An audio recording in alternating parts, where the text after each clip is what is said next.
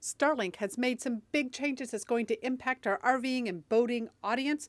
First of all, they have increased the price of the Starlink for RV service to $150 a month from $135. On residential, the price is going to either $90, which is a price decrease from the original $110 if you're in an area with excess capacity. Otherwise, it's going up to $120 per month.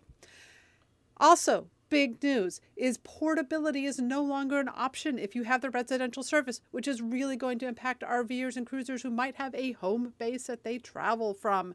Get all the details and more. We just put out a full longer video and article on the Resource Center at rvmobileinternet.com.